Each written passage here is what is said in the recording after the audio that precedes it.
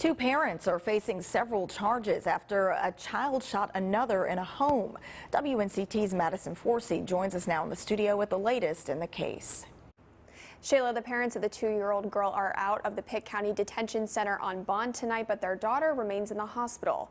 Ampli Owens and Shakita Dickens are charged with failure to store a firearm to protect a minor. Pitt County Sheriff's Office responded to a call shortly after midnight on July 4th at a home on Birdsong Circle in Grimesland.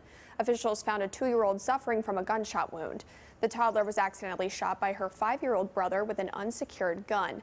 Today I spoke with Sheriff Paula Dance, who says gun owners should always treat a gun like it's loaded and to lock up guns and ammunition separately.